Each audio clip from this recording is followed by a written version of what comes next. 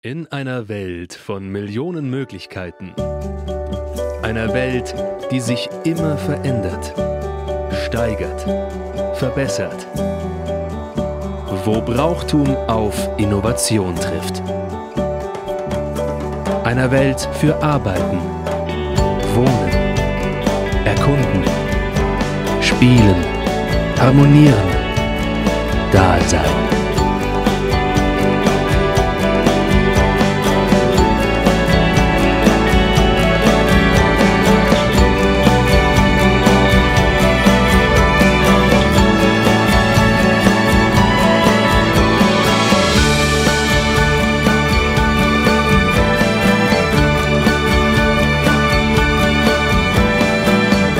Bundeszentrale für Geschmack. Wir schaffen Zeitgeist. Ja. Ah, ich habe Sie gar nicht bemerkt. Darf ich mich vorstellen? Mein Name ist Oliver Fuchs und ich bin der Direktor der Bundeszentrale für Geschmack. Wir schaffen Zeitgeist. Haben Sie sich jemals gefragt, warum Sie nicht mehr zum Zumba gehen? Warum Sie Air Max tragen und warum ein Fokuhila jemals trendy war? Lassen Sie Frau Winkler uns die Geschichte erzählen. Nach dem Zweiten Weltkrieg war das Bedürfnis nach Regeln und Normen größer denn je, was schlussendlich zur Gründung der Bundeszentrale für Geschmack im Jahr 1948 führte. Seitdem haben wir mehr als 10.000 Trends gesetzt. Also, Frau Winkler, es hört sich ja an, als ob unser Job hier langweilig wäre. Erzählen Sie uns doch lieber von unseren Erfolgsgeschichten. In Ordnung. Einer unserer wohl größten Erfolge war die Entdeckung von Modern Talking. Mein Kollege hier hat dafür sogar die goldene Grammophonade erhalten. Ja, unser Jugendmusikspezialist Udo. Hans. Klassischer Udo. Klassischer. Ja, ich habe auch vieles im Musikbereich verwirklicht. Wussten Sie, dass Boney M. made in Germany war? Aber this is where the magic happens.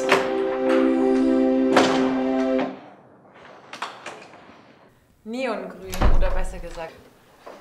So. Gerade rechtzeitig, um die Farbe des Frühlings zu entscheiden. Das ist aber doch nicht Neongrün, oder? Das ist korrekt. Unser neuer Praktikant hat nämlich die Tatsache nicht bedacht, dass CMYK-Drucker nicht mit RGB-Dateien kompatibel sind. So, ja. Machen wir weiter? Ja, gerne. Also, Neongrün oder besser gesagt 55 255 20 ist bei 100%iger Helligkeit zu 92% gesättigt. Ja. Fantastisch! Also es wird Neongrün schon wieder. Gut, Gemüse.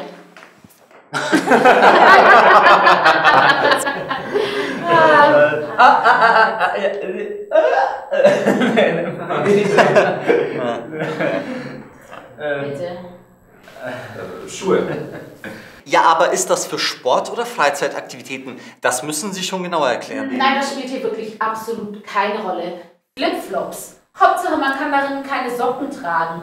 Wir können uns schließlich nicht nochmal so eine internationale Peinlichkeit erlauben. Sehr wichtig. Ja. Flipflops. Gute Entscheidung. Haarschnitte. Der Man-Bun. Sogar unsere österreichischen Nachbarn sind auf diesen Zug aufgesprungen. Wir müssen aktuell bleiben. Und deshalb favorisiere ich natürlich den neuen Schnitt. Ja, und was kommt als nächstes?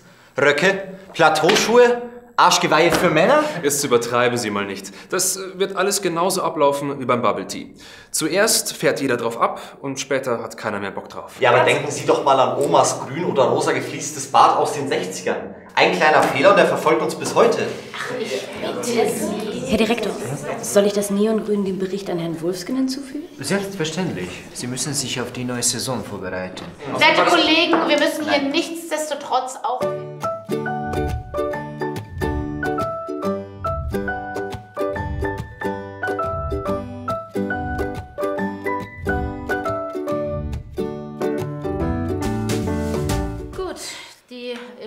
folgende Frage. Döner, ohne Schaf oder alles unscharf? Ja.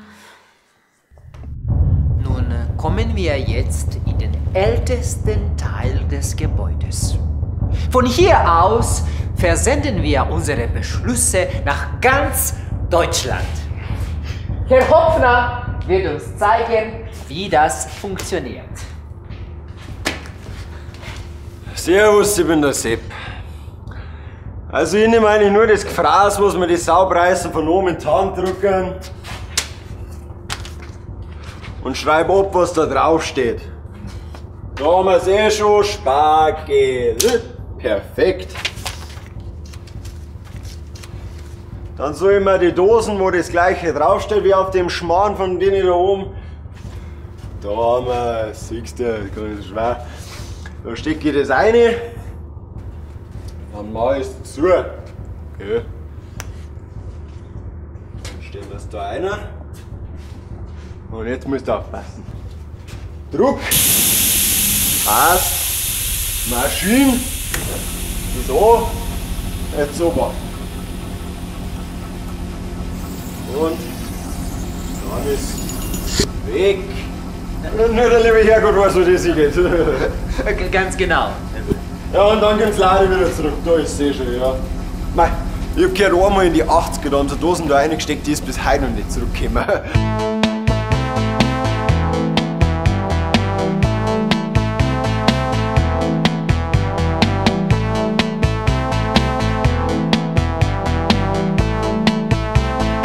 Weiß der Gott, was die Saubauern wieder angestellt haben, die Deppen. Meine Herren. Und das ist auch nicht alles.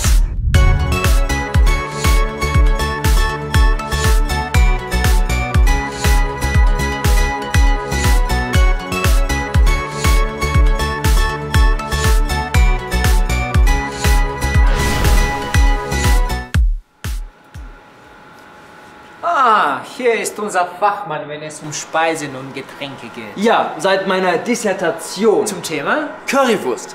Von jetzt an entwickeln wir neue und innovative Ansätze in der deutschen Küche.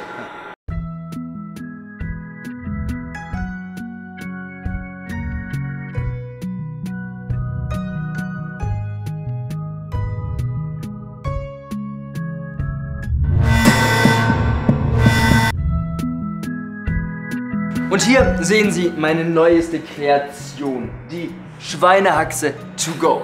Sehr handlich, praktisch, gut. Das eigentliche Problem wird sein die Soße to go. Die Soße to go? Ja, hier haben wir mehrere Möglichkeiten. Möglichkeit Nummer 1, der Soßendip. Einfach in einem kleinen Behältnis mitzuführen, jederzeit zu öffnen, Knödel rein, sehr lecker. Die Möglichkeit Nummer 2, unsere Capri-Soße. Einfach den Stängel hereinstecken, trinken, auch wunderbar. Unsere Variante Nummer 3, der von unseren Top-Ingenieuren entwickelten Spritzentechnik. Die Soße wird einfach in den Knödel injiziert und dadurch wird ein super schöner, saftiger Geschmack. Und der Salat? Der Salat. Herr Direktor, es gab einen Vorfall im Technikraum. Josef hat die Ordner vertauscht. Oh Gott! Welche denn diesmal? In einem Land von Millionen Möglichkeiten. Einem Land, das sich immer verändert, steigert, verbessert. Wo Brauchtum auf Innovation trifft.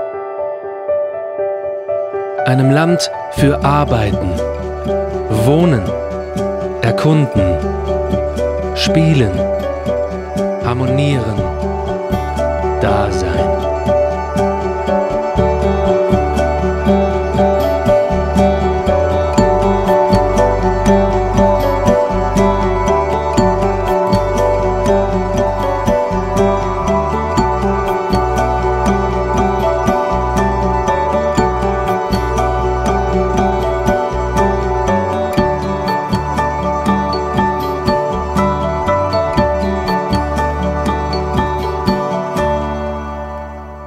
Die Bundeszentrale für Geschmack.